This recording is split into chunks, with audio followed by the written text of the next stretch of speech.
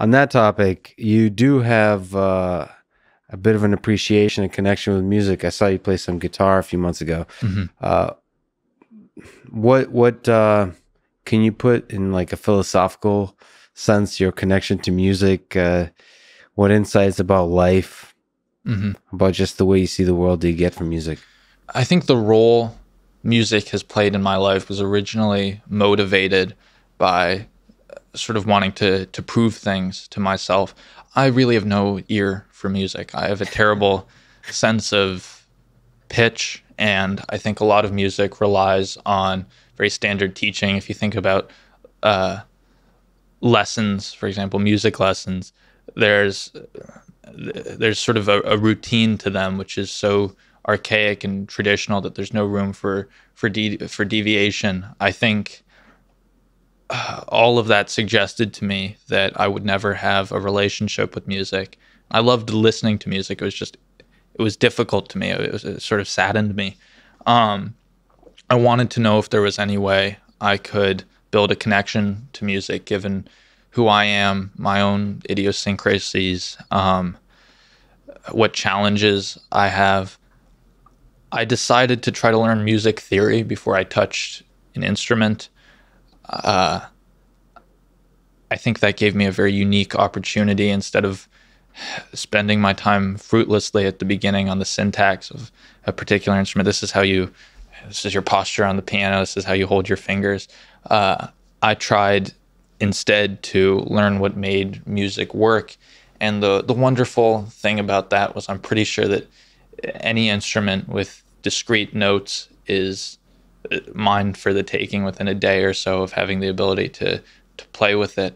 So I think approaching music abstractly gave me the ability to instantiate it everywhere.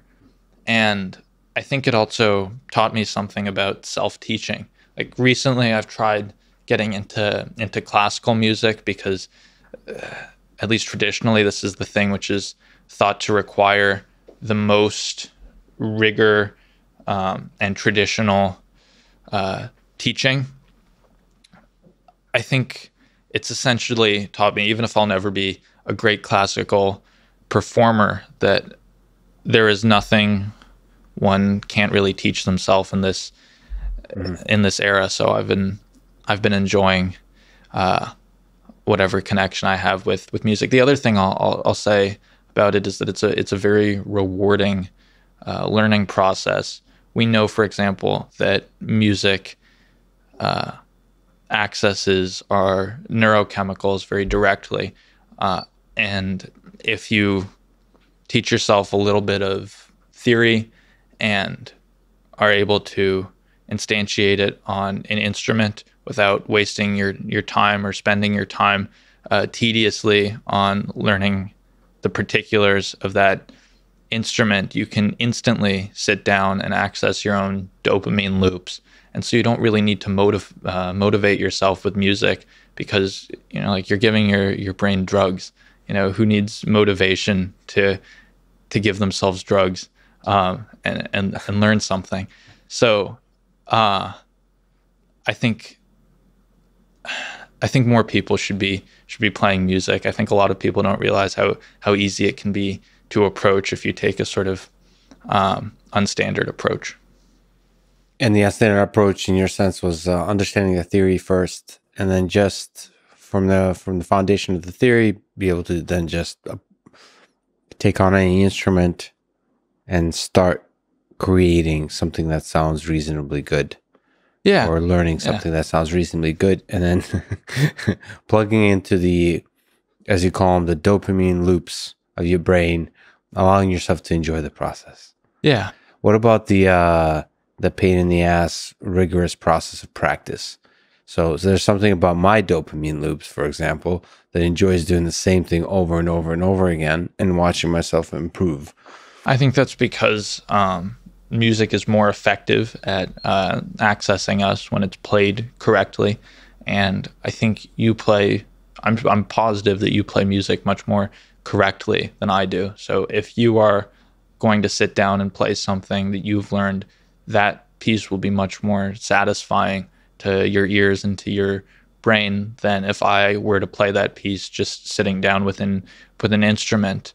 But it's sort of a trade-off with freedom and rigor, because even if I should be spending more of my time practicing rigorously, I know I don't have to make me happy.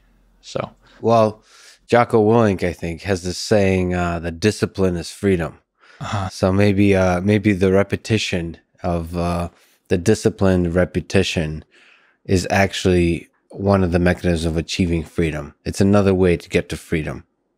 That it doesn't have to be a constraint, but in a sense unlocks greater sets of opportunity that then results in a deeper experience of freedom. maybe, I mean, particularly if you're thinking about discipline in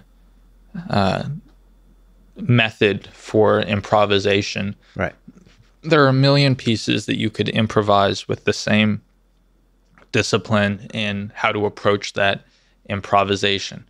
So I think it's true that discipline promotes freedom if you insert a layer of indirection, because I think if you're trying to learn one piece that was written 400 years ago, and you're playing it over and over again, there's nothing personal or creative about that process, even if it's beautiful and satisfying. There has to be some sort of discipline applied to the creativity of self. So I think that is the layer of indirection which reconciles both approaches to freedom and discipline and enjoyment of music. Discipline applied to the creativity of self. Damn, Zev. Thank you.